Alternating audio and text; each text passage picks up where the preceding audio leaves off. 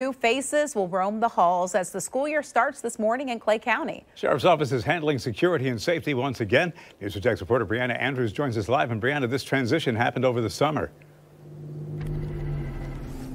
Yeah, this went into effect on July 1st after the school board decided to disband the district police.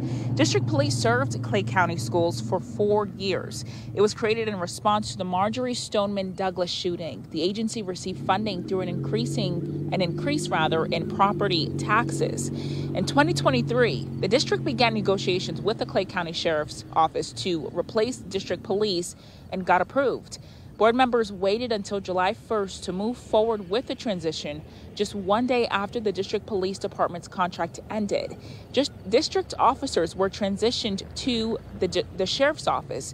Now, for deputies new to working in schools, Clay County Sheriff Michelle Cook told News 4 Jax they've been preparing for the change in pace.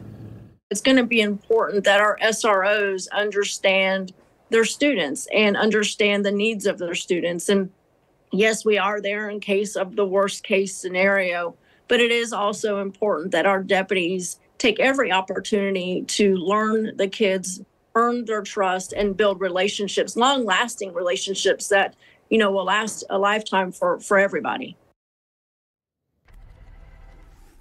And just for perspective, Clay County will open its doors to 43 schools, including 40,000 students and 5,000 employees. But the sheriff says they're ready. Reporting live, Brianna Andrews, Channel 4, the local station.